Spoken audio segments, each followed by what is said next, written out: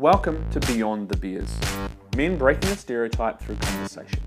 We men love a good yarn, some banter, even better over a beer or 10. Sadly for many men, it never goes deeper than that. This show is a place for men to go beyond the surface level conversations, a chance to learn, listen, laugh and grow. I'm your host Mike Campbell, man coach and author of Amazon bestseller for men's health, Unleash Your Alpha. Let's break stereotypes through conversation. Let's go beyond the beers. I'm your host Mike Campbell, and today I have with me Scott Tweedie, TV host and, as I'm calling him, professional prankster. Good to have you here, buddy. Mikey, professional prankster, I love it. I did like a kids show for 4 years and now everyone thinks I'm pranking them all the time. I'll do it today. What, is this beer? Is this actually beer? Is this what you got? So, Scott and I met last year when we both went to Cambodia with the charity organisation Project Futures to raise funds and awareness in the fight against human trafficking. Now that was a gruelling but amazingly rewarding trip for me for many reasons, and one of them because of the connections and friendships that I made. None more present than Mr. Scott Tweedie himself, someone that I instantly fell in like with, incredibly friendly, genuine and totally personable, which clearly worked on me. That's why he's sitting here today. So, Scott, without further ado, shall we get into the show? Mate, let's do it. Hit me with the hardest questions you've got, Mike, and see if you can crack me. All right, so welcome to the show, mate. It's great to have you here, obviously. So, I'd like to start by, getting a little bit more about you. Some of the audience may not be that aware of you. Yep. Some may, but they see the Scott that they see on TV. So, can you give us a little brief how you spend your time and how you make an impact? Yeah, well, I suppose TV's one thing. You've got your makeup and all the glitz and the glamour. There's a lot that goes on behind the scenes, and I try and make myself 100% genuine on screen with TV, but it's hard to do sometimes when you're just talking about music and movies or pranking kids. So yeah, there's a lot more to me, but my mission in the next 5, 10, 15, 20 years is to just still 100% be myself and be the sort of person that I want, when I meet role models of myself, I want them to be. So it's like if I'm in a pub or I'm in a grocery store and someone's seen me on telly, I want them to feel comfortable to come up to me and be like, "Hey mate, how are you?" and have a chat with me. So that's sort of my 100% mission. I think that comes right back to how I was brought up with my parents and my sisters. Really nice family, great values in our family. Definitely weren't a well-off family, so I've worked my ass off to get to where I'm at today, where I'm at in this position. But yeah, it's just about being a genuine good bloke, I think, and that's sort of my 100% mission, and hopefully people get to know that, and when I meet people, that's definitely my mission, to show them that's the sort of person I am. Very cool. Very nice. And I think absolutely, I personally pick up on that in dealing with you, but also the videos that you put out on social media and stuff, I think we get the real you. And that's one of the things that, attracted me to you, I suppose, in terms of our friendship when we were getting covered in mud and having sore asses cycling through Cambodia. Mate, and the dehydration as well. I spewed one day, so that was hard stuff on the bikes. But no, look, there's a lot of bullshit in the industry I'm in, and there's a lot of fake personalities, a lot of people that are just in the game to become famous. Like, my goal is not to become famous, but my goal is to definitely become like a household name, to become more of a leader, and to be a voice to great organisations like Project Futures. Like that's a terrible thing that's happening in the world, and it's a human problem. Like sex and human trafficking. I've got 2 older sisters. Like I couldn't even begin to imagine if mum or dad sold my sisters to a brothel when they're you saw in Cambodia how young the girls were. It's like 6, 7, 8-year-olds, like 40-year-old Westerners go over there to sleep with them. Like it's disgusting. So my mission is to really, use entertainment, put smiles on people's faces, and sort of break away from how much serious stuff is in the world today. So I think there's always a space for that, sigh of relief, take the piss out of myself, and then fingers crossed, build my profile to then bring action to areas in this world that need action. Very nice. And you're obviously doing that to some degree. But thanks for sharing about the industry that you're in, because, from the outside, I suppose, a lot of people can probably think that that's the case. Oh, maybe there's a lot of fake people and that kind of stuff. So I'm interested to delve into that a little bit and how you deal with that. Is that something that you remove yourself from, or is it something that you kind of lean into in terms of, one, you try and be genuine yourself, but do you avoid those situations in people? Do you kind of talk about that, confront? Is there a way that you actually address that stuff? Yeah, look, I'd love to sit here right now and go, no, I'm 100% myself, but I'll be lying to myself and to people out there. Like, there's part of me that has to play the game, and you've got to climb the ladder. And I'm here and I want to be here, and there's a long way to go. So it's about, you've also got to respect people that are in higher positions than you, even if you don't believe what they're about. But at the same time, in any opportunity I can just sort of break away from the norm and be a genuine human being, and bring across my morals and values, I 100% will do that. So it is interesting. I meet the biggest celebs in the world to interview them. Mind you, don't be fooled. When you do interviews on TV, you get about 7 to 10 minutes in a hotel room with them, so you don't really get that much time with them. Yeah. But 99% of them are actually all really nice, genuine people. So I haven't come across too many wankers and too many people where I'm like, God, you're terrible.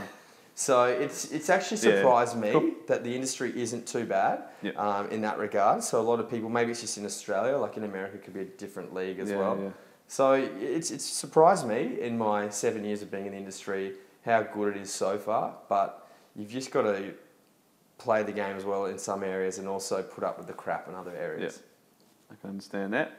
So you obviously enjoy making people laugh, pranks, right, and being yourself and bringing that into the world.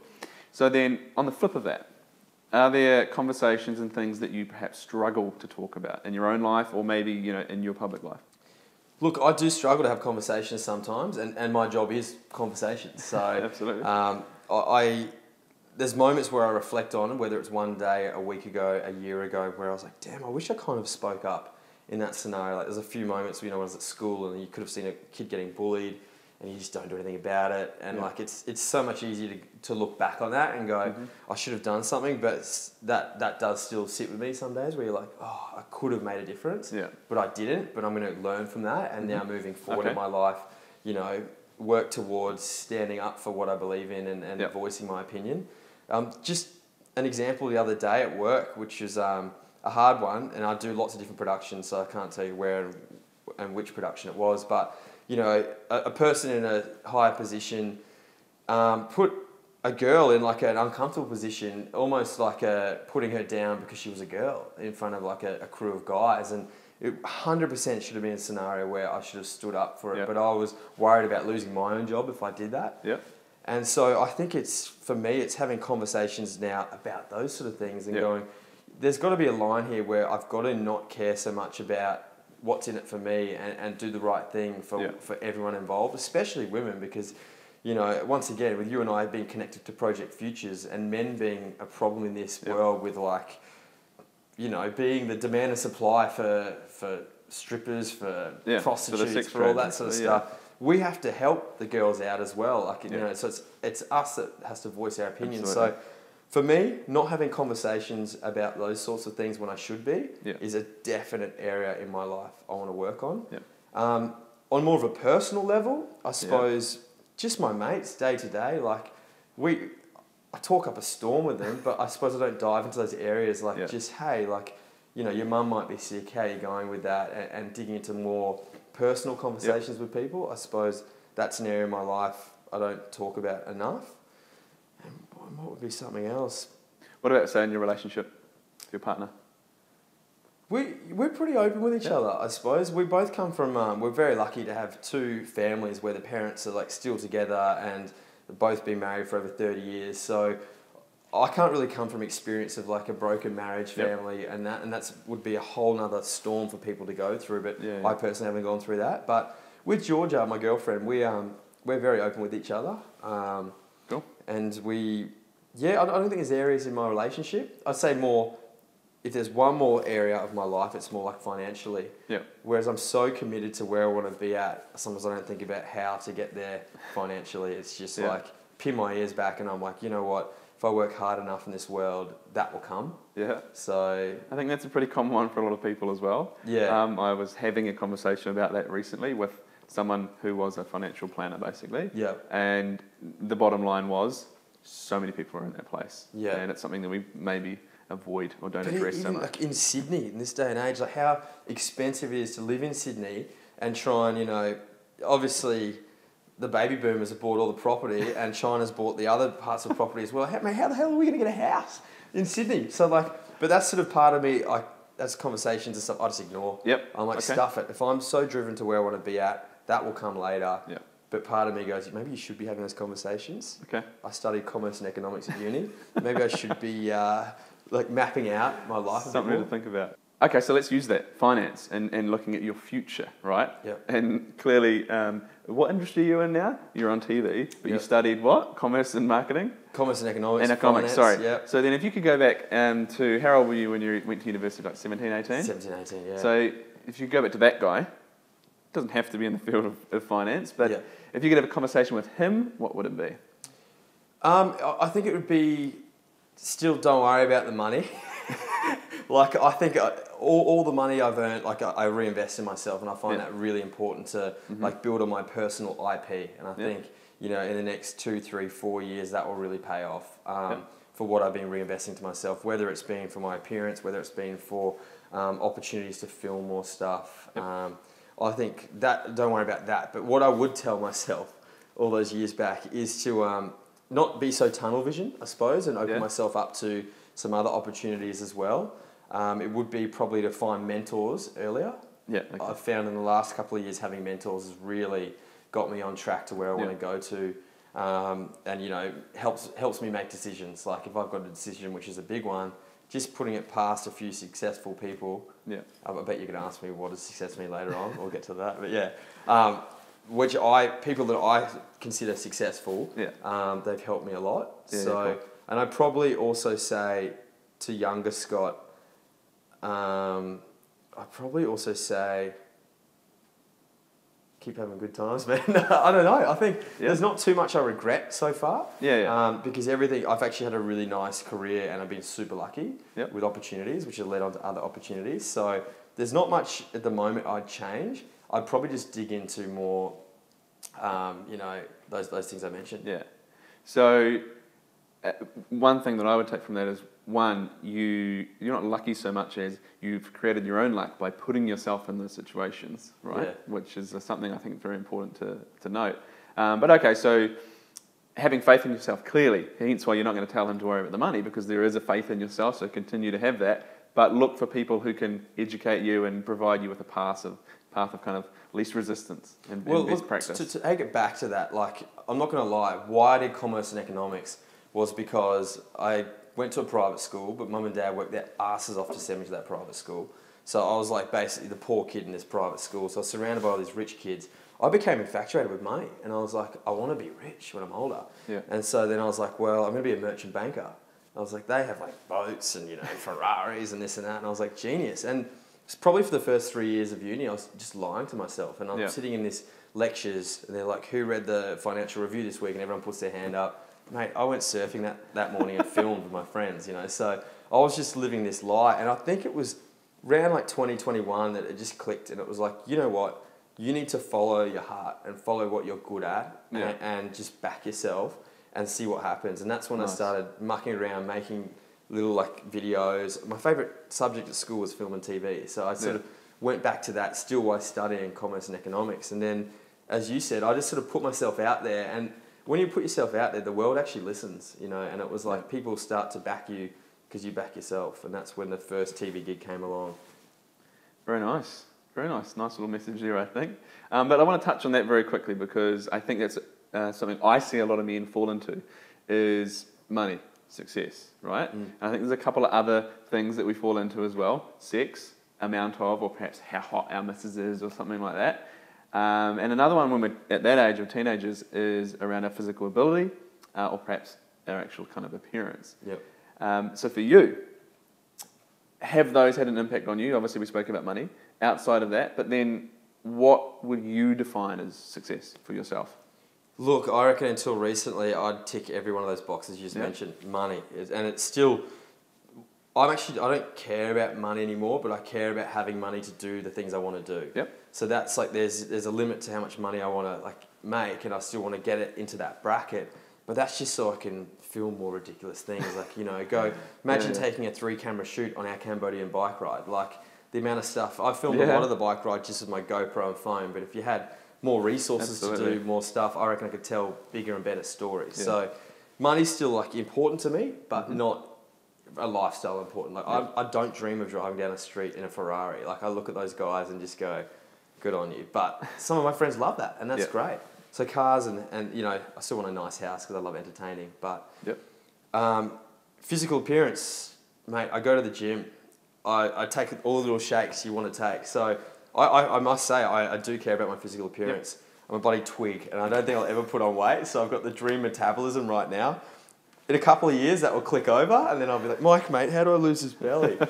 But physical appearance, I do care about that, and I'm conscious about that, mate. If there's a mirror in a room, I'll find the mirror. Nice. and so I think like that is an important point, because you know, for me, I'm not talking about we can't seek those things, right? Yeah. They're absolutely important. For me, it's got to come back to why are they important, right? Yeah. So sex is an example for me. It feels good, we love it, like let's not lie. Yeah. But what it provides for us, for a lot of us men, is connection. Like we're humans, we seek connection as men, we seek significance. And if we can attach it to that, right? Like the sex that I have with my partner is so much better than any one night stands I ever had because of that connection. Yep. You're talking about money, what it provides for you. That's the kind of stuff that you're getting down to, right? So you can actually figure out what that stuff is bringing to your life. Yeah, yeah. Nice. No, and I'll add on that, and just to say that, yeah, probably for me, and also about being a man though, like for me, I get the most satisfaction out of seeing other people enjoy my company, or see other people, you know, I can give back to other people, or I can assist other people to where they want to go. One of my favourite things is just connecting two people in an email. Like if you need someone that, let's say for instance, Mike, you want to do a video and you want to end up on MTV. I know the guy from MTV, and I'm like, oh my God, this is amazing. I can connect you guys. I get satisfaction out of doing that. So it's like, I suppose now it's moved from like sex, money, and what did you say? Sex, money, and the physical. But the other one is freedom and power, which is what money's going to provide for us, really. Yeah. But I think it's shifted for me now to be more like awareness of your surroundings, and also look out for those people around you and how you can help them. And taking it from, I suppose, in the last 25 years of my life, has been a very selfish road, to then opening up more and going, well, hang on, it's not all about you, it's about the people around you, and you actually get a lot of satisfaction and you get a lot of fulfillment in your life out of doing that. So we've spoken a little bit about success there, so I'm interested to know, you know, how you define it, and how has that changed from the younger, perhaps more teenage Scott to the man now who's a lot more purposeful, basically? There's definitely been a huge shift, because before it was about the money, you know, trying to get the chicks and just be this like ultra cool dude that's got everything. And now it's like there's an actual shift there, where for me it's about like fulfillment and about like helping people. So getting myself still to a higher position in my job, but that is all about giving back to people, and it's about seeing satisfaction on people's faces. That, to me, watching people smile and be happy, whether it's they've got illness in their family, whether they're just having a tough time or a bad day, if I can somehow assist with that, that is me being successful. I think when we grow up, and a lot of men can be stuck in a place where success is around external validation, and you've internalized that, which is great.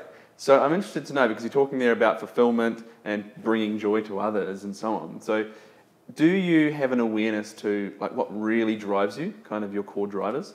Mate, my brain speaks to me 24/7. Hey, like even when I go to bed, my best ideas are next to my bed at night. But I do have an awareness, and it's and now like only in the last couple of years I've sort of defined it, and I've got like a filter which I run everything through, and I'm like, is this what I want out of this world? Like, is this what I want to be the best of me? Is this going to make me the best presenter and the best person in Australia and in the world?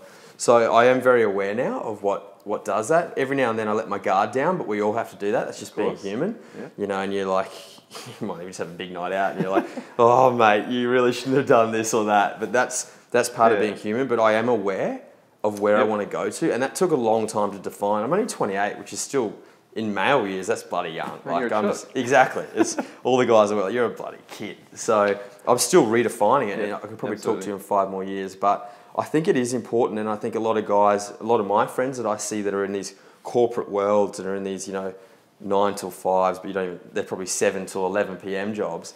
I don't think they've got theirs defined at the moment. They're just sort of following a system that they think is the right way to go, and they are following a paycheck, which is the right way to go. But I don't see satisfaction in their lives and in themselves, and I would love them to be in the position I'm in right now, which is like, you know what, I'm feeling good about where I'm going and I'm not scared to take these risks. And I think I just want to sort of try and share that with them, which is exactly what you're doing with guys out there, which is getting them to talk and discover who they are. Cool. And so, you know, because obviously it's very easy to generalize the 9 to 5 or 7 to 11 or whatever. Yeah. But the key difference there that you're talking about really is about purpose, right? You've got purpose in what you do. And, you know, as long as someone has purpose, right, and then they know what that is providing for them, I think is a very important point. All right, so we've spoken about success and a little bit about perhaps those conditioned masculine measures of success around sex and money and so on. So, let me ask you, as a 28-year-old male who's been through a few things and so on, this is obviously something we love to talk about here on the show. So, how would you define what it means to be a man today? All right. I think being a man today has all the things that we all know what it means to be a man today. So that's, you know, treating women with respect, treating yourself with respect. Yep. And I suppose, you know, having a clear idea of what's right and wrong, I think that's a huge definition of what it is to being a man. But I'll put it like probably in an example that we can all relate to and use successful sportsmen. But I find that the ones that are a man to me are the guys like Novak Djokovic, right? You know, he's #1 in the world.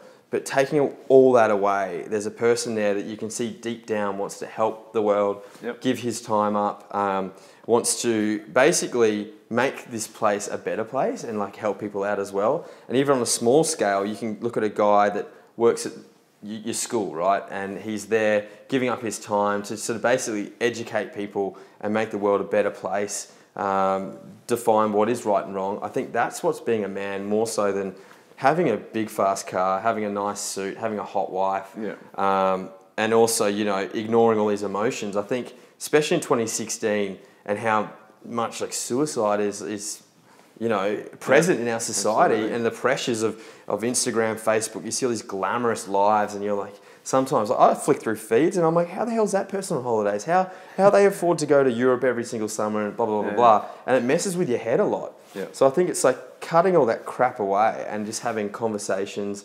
To be a man, I think you need to tick all those boxes. I still believe though, and this could be a very traditional way that I've been brought up, but when I have a wife, I want to be the provider in the house. But I think her job can be bigger than mine. It doesn't mean I'm going to be the one earning more money. She could earn more money than me. Like it's not about the money, but it's about a wife is there, and when she has a child, I want her to like nurture the child and look after the kids, and we grow them together. But I want to be in a position where I can provide for the whole household. So I still see that as being a man, you know, looking after the house, and it goes back to the farming days, you know, bringing back the produce. And then that's just what I still believe as being a man. But twisting it into 2016, which is, you know, a lot of my bosses are women. So it's equality in the world as well. So, and I think it's men have got to wake up to that fact if they're still living in those old days where it's like, you know, footy, fishing, and, you know, the men and the women are in the kitchen. Those days are 100 years, 200, 300 years old now. It's like seeing equality for what it is and bringing out those best of values and the best of values of yourself. Absolutely. Does that make any sense at all? Yeah, very nice. Well, look, what I'm getting from that is, one, be a real human being who isn't just self-centered, but does care and respect for himself, but also cares and looks out for and attempts to, you know, make the people around his life better, their life better. And, you know, we are providers. So it is a masculine role to be the hunter, so to speak. That's an evolutionary thing. One of the things that I think is a very important distinction, perhaps, from the traditional provider in terms of the Industrial Revolution age, which is money and provide, is providing a space for the family, providing the space for your children to grow up and have a healthy upbringing, for your wife to have emotional health and whatever it may be, right? And that's kind of what I'm getting from your definition and from you in general. I'm interested to know, and put you on the spot a little bit, is there something that you don't talk about that you're willing to share with us today? You hit me up about this and you briefed me about this, and I was like, I talk a lot for my job. Some people tell me to shut up. Maybe it's, what don't I talk about? I think I'd probably talk about a lot how I'm like not scared of failure, but I think that's to some extent a bit of a lie, because it's funny, recently I was just doing an acting course, and the teacher was telling me how you know, like us as humans, and you'd experience this when you're in front of a crowd, or, you know, you're about to do something in front of a camera, which camera is actually more scary than a crowd sometimes. And you start to sweat up and you start to, like, you know, get all nervous. And time and time again, I tell people I'm fine with all that, but that's to an extent bullshit, because it's part of my job, but I want to be the best of me I can always. So you put yourself under this pressure, and I think a lot of people can deal with this, you know, in any jobs, not just in TV, what I do, but it's like the pressure you put yourself under is sometimes like, it's a stupid amount. And I actually found out that, look, you'll see me right now, I've probably got like quite red cheeks, because when I get like flustered or really like motivated or into a speech or whatever, I get red cheeks, and I get it also when I get really nervous. And apparently it's this, I've forgotten every single medical term, Mike, so you can research and put it up on the screen if you want. But there's this trigger in our brains that, and it goes back to like the Stone Ages. And this drama teacher was telling me this. He's like, it's because like when we were back in the Stone Ages, you only get this trigger, like sweaty palms and like dry mouth, and you get all worked up, either when it's life and death situations. And he's like, but how is that possible when you're going to an audition or talking in front of a crowd, you're getting these same triggers? And it was because back in the Stone Ages, we had to be accepted in a tribe. And actually, if you got outcasted from a tribe, they'd either kill you or just leave you onto your own, and you'd end up, you know, living on your own. So it was like a life and death situation where you actually have to perform. So it's about, for me right now, training my brain and going, well, mate, it's not a life and death situation. You're not under that much pressure. You're not going to die. So get over that. Your body, you're being stupid. Brain, relax. Stop doing that. So for me, like, I suppose, getting back to the question you said though, like, what don't I talk about? I suppose for me, I don't talk about enough the pressure I put myself under. Yeah. Okay. And I don't talk about it like, you know, I set a very high standard for myself, and I want to reach that standard. In the last like 2 or 3 years, I haven't met a lot of those goals, but it's about, I think what I'm most proud of myself is just picking myself back up and going, all right, don't worry about that. That's not, you can't change that. So it's like, you've got to just reset your goals and try it differently in another way. Cool. But yeah, I hate talking about the sort of failures of people, and you always catch up with people and they're like, you know, how are you going? You get that all the time, like in Sydney, and it's always like, oh, busy. And like people are like, what's next? And you're like, fuck, there's nothing. And you're like, you got to try and bullshit way around that. But I suppose I need to just become more present with the fact that, you know, right now there's nothing next, but I'm creating that next thing, and I've got to be comfortable with that. Yeah. And so I think what we're really getting there as well is, and it's obviously common, it's the internal story and dialogue that goes on. And totally, man. Endless, right? Yeah. And, you know, it could be quite beneficial on occasions to share that, but we just roll it around in our heads, right? And for me, that's I resonate with that. I'm easily caught up in my own head a lot of the time. Yeah. And not maybe just sinking into how I'm feeling, but just trying to rationalise and intellectualise everything. Yeah, exactly. But yeah, my mind works in overdrive, but I love that because it keeps me on my toes, and you know, I always think of other things, but then I get put too many things on at one time. So sometimes it's like, chill out, dude. It's all good, and just keep sticking to that plan. So leaving the conversation out that's in your head, what do you think's the bigger conversation that needs to be had, and are you having it? I think it's just more aware of the people around me. And as you said, what's the bigger conversation? Well, the bigger conversation for me is initiating that conversation with people that need to have that conversation. Yeah. That's a lot of conversations, one sentence. But I think it's, you know, stopping and just going, forget about your own life for once, and just start thinking about the people around you and seeing if, you know, there's ways you can help them out, and there's ways that you can assist if they're in a sticky situation at the moment. And in return, that's actually going to build on what I talked about before as being success for me. Yeah. So having those conversations with other people, finding out where their weaknesses are, and then seeing if I can assist it all will in turn help me out as well. Well, mate, thanks for opening up and getting into that. Yeah, that was cool. And thank you for being here today and really giving us a window into the real Scott Tweedie. It's been great, so thank you.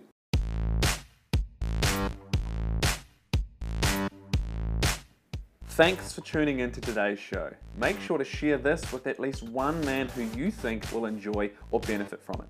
For those men who want to be part of conversations like this in person, click the link below and go to beyondthebeers.tv/event to find out all the details and get your tickets for Beyond the Beers, the event, conversations and cool shit for men. That's happening in Sydney on Saturday, August 20th. There'll be a variety of conversations and cool shit to help you learn, share, and grow, and then start embracing more meaningful conversations in your own life. To learn more about Mike and how you can work with us, visit mikecampbell.com.au for loads of free content and information on how to become a better man and get more out of your life, including our half-day Solve Yourself workshop, laying the foundations for personal mastery. If you want to connect with or follow today's guests, we'll leave all the details in the show notes below.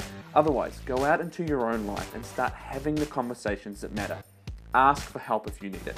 Ask a mate how he's really doing, or if he just wants to have a real conversation, and go beyond the beers.